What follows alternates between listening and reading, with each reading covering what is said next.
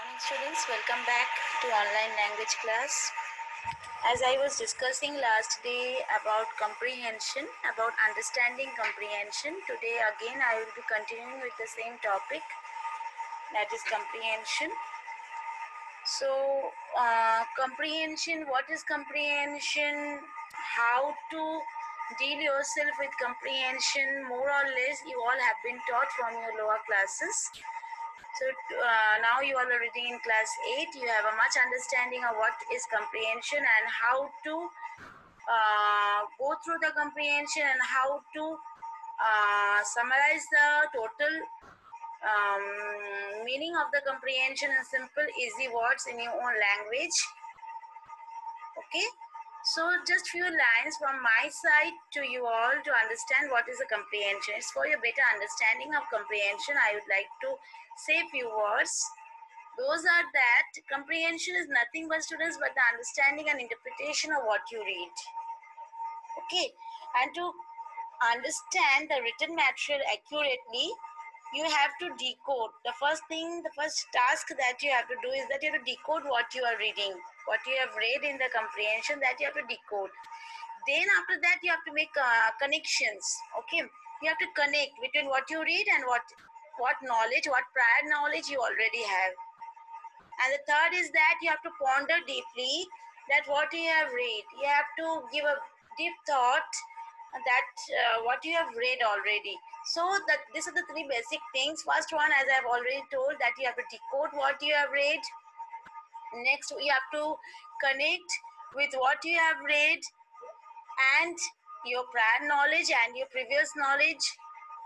And the third thing is that you have to think, you have very deeply, you have to give a very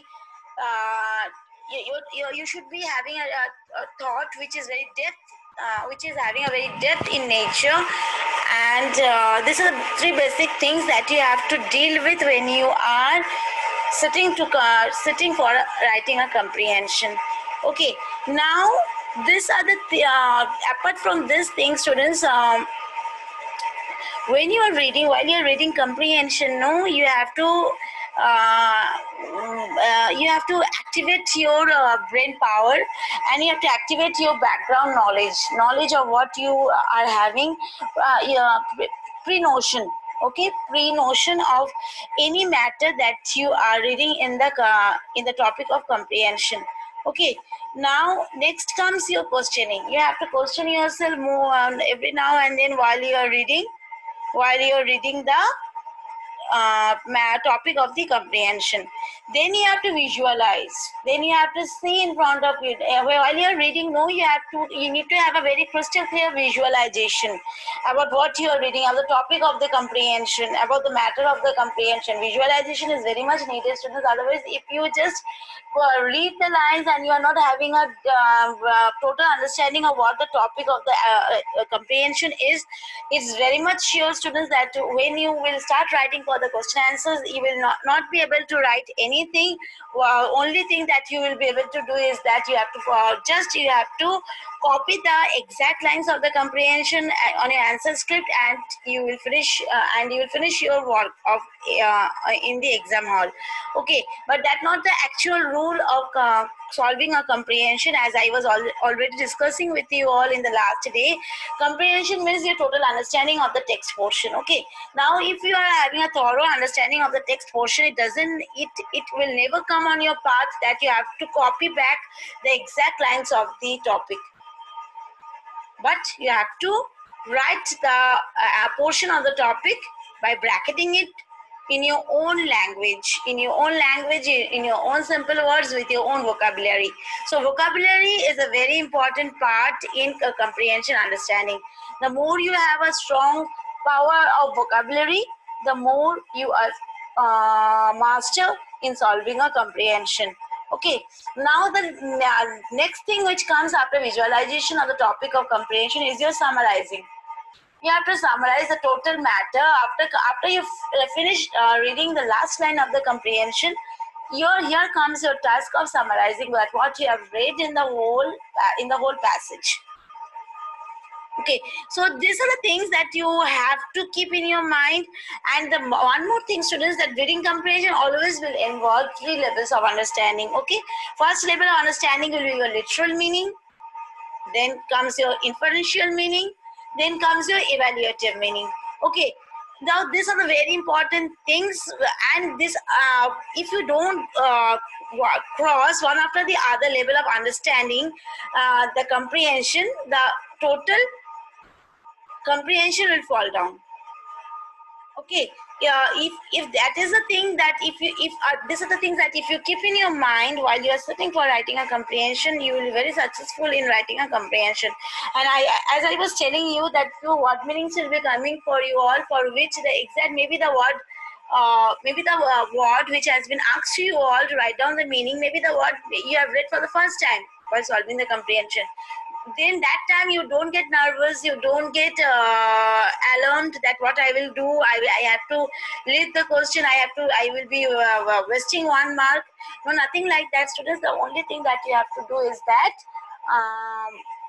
you just read the comprehension, you try to understand the meaning, and try to frame the answer of the word meaning in one or two words. It is not always a compulsion that you have to bring out the meaning of the word in only another single word. It's not like that any compulsion is there.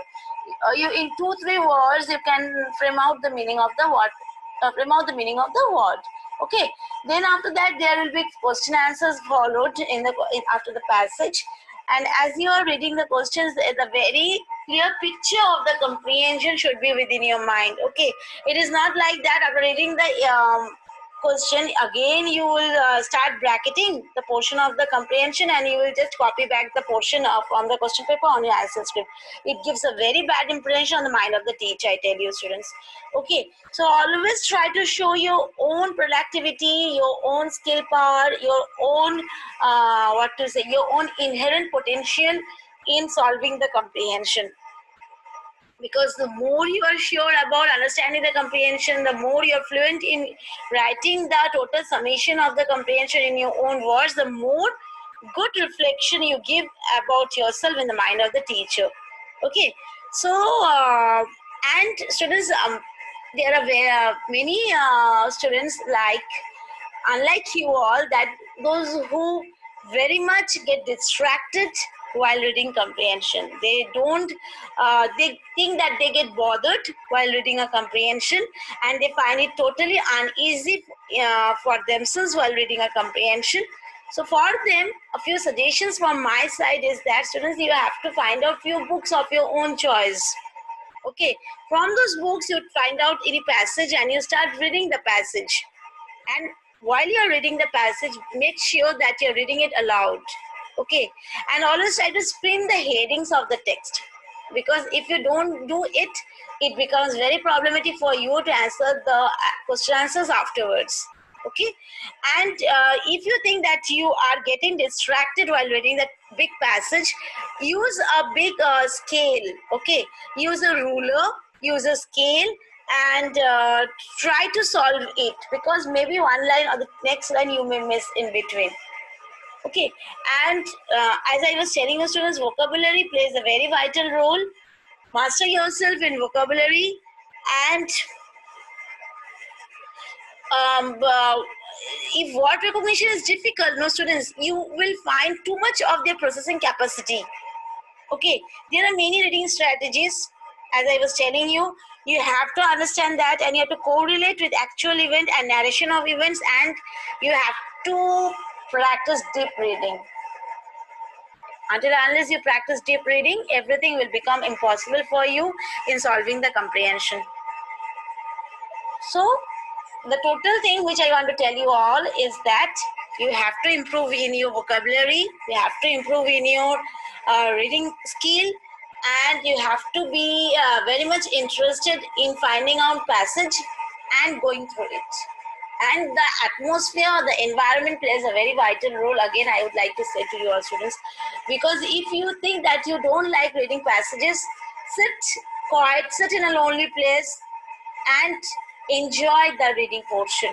Because if you sit in a noisy place, you will not be able to hear the words. You will just be reading out, but you will not be able to understand the words of the comprehension. So sit in a lonely place, try to enjoy the passage, and the more you enjoy the passage, the more it becomes easy for you to solve the answers of the passage. This much for today, students. Okay, next year you will start with another topic. So take care of yourself, enjoy good health.